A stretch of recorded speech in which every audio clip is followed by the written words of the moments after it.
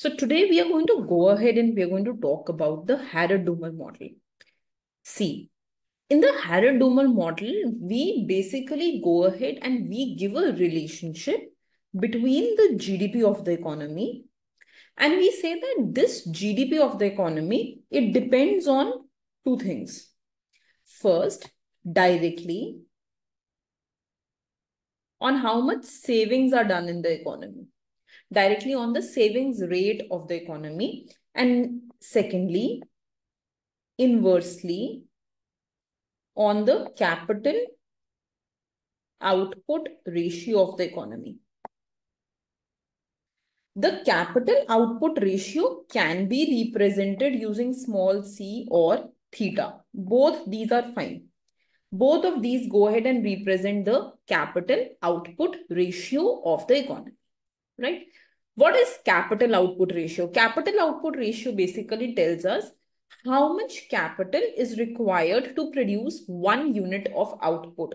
So capital divided by output. So if I say capital output ratio is 3, it means it is 3:1. So it means that to produce 1 unit of output, I require 3 units of capital.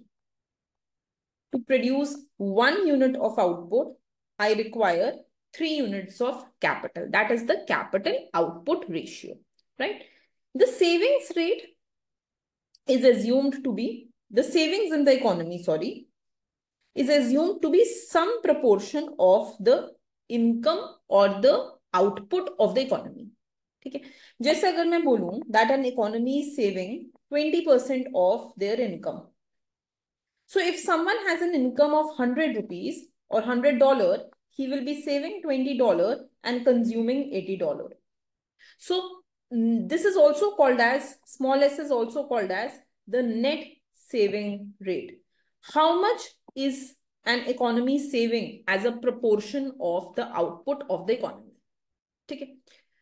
Try to understand that when we talk about the investment in any economy, the investment in any economy can be explained as the change in the capital in the economy. कितने से capital change हुआ उसी को ही investment बोलेंगे. हाँ, usually if you go two models like Solow model, तो change in capital minus depreciation, that is called as investment in the economy, right? But if we don't take any amount of depreciation, if depreciation is 0, so the change in capital in the economy can be called as investment in that economy. Now we have said that small c represents the capital output ratio. So I can go ahead and I can bring change in numerator and denominator. तो small c को हम change in capital upon change in output भी बोल सकते हैं, right? Numerator and denominator दोनों में लेके आओ तो nothing changes. From here, we can do that small c into change in y will be change in k. I can take this on the other side. And change in capital is nothing but investment. So investment is equal to small c into change in y. ठीक है? Change in capital की जगह पे we can plug in investment and we can say investment is equal to small c into change in y, right? Another thing which is important here is that 1 by c. 1 by c, but this is also called as the efficiency of capital utilization. देखो, what was c? Capital by output. तो 1 by c क्या हो जाएगा? Output by capital.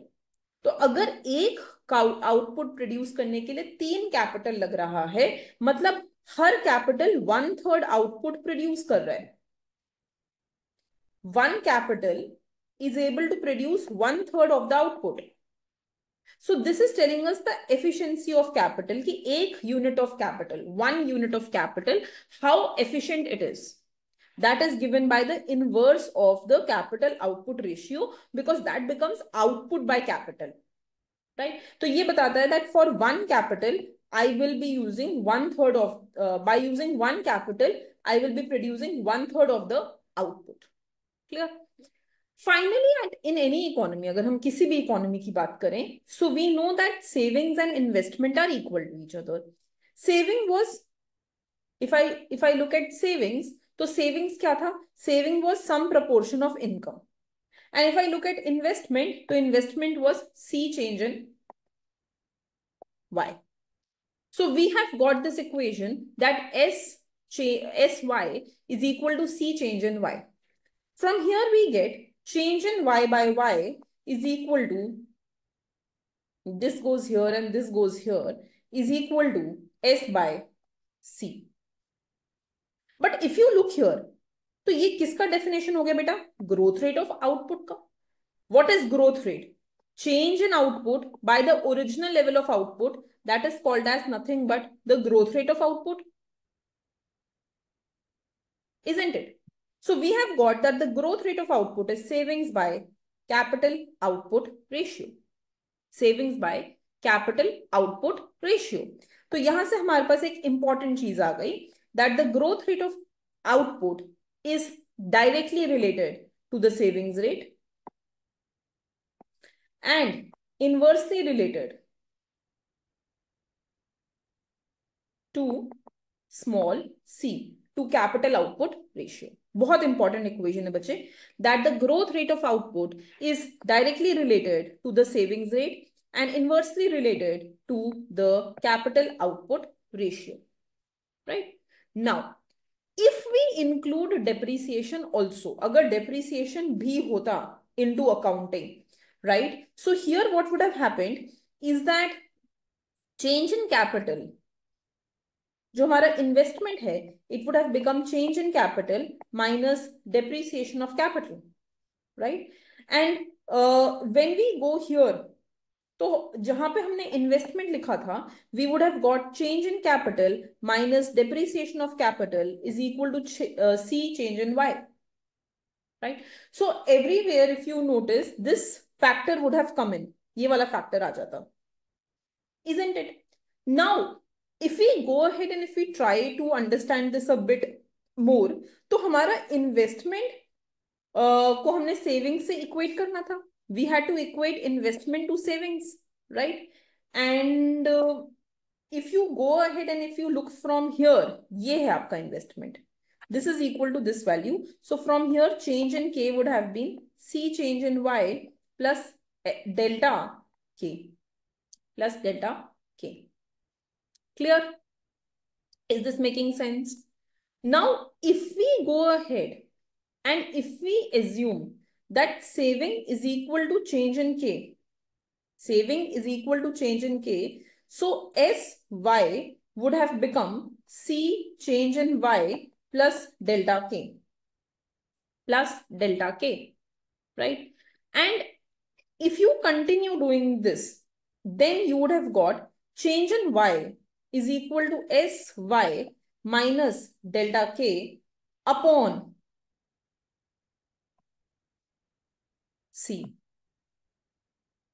upon c, right? And if I would have divided throughout by y, I would have got change in y by y is equal to s by c minus delta by c into k by y, into k by y.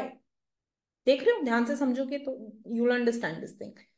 I hope this is clear to you. मैंने savings को, savings जो होती हैं उसी की वजह से capital change होता है, जो सेविंग है उसी की वजह से हम इन्वेस्टमेंट कर पा रहे हैं इकोनॉमी में. तो मैंने सेविंग को इन्वेस्टमेंट के बराबर कर दिया. इन्वेस्टमेंट सिर्फ वो है जो मैंने एक्स्ट्रा कैपिटल इन्वेस्ट किया है, डेप्रिसिएशन नहीं. सिर्फ जो कैपिटल में इंक्रीज आ रहा है, सेविंग उसके बराबर है. तो मैंने सेविंग को चेंज इन के इक्वल किया.